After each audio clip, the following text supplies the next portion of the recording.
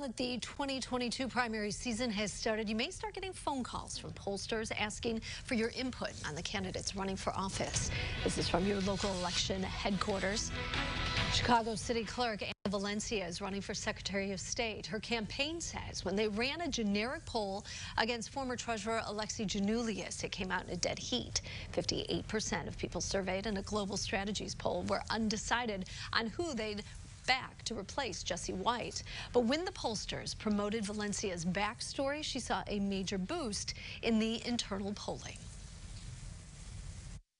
I feel very confident. Just most recently, we got Laura Ricketts, who's our now campaign co-chair. We're campaigning with both U.S. Senators Dick Durbin and Tammy Duckworth and so many others, firefighters, nurses.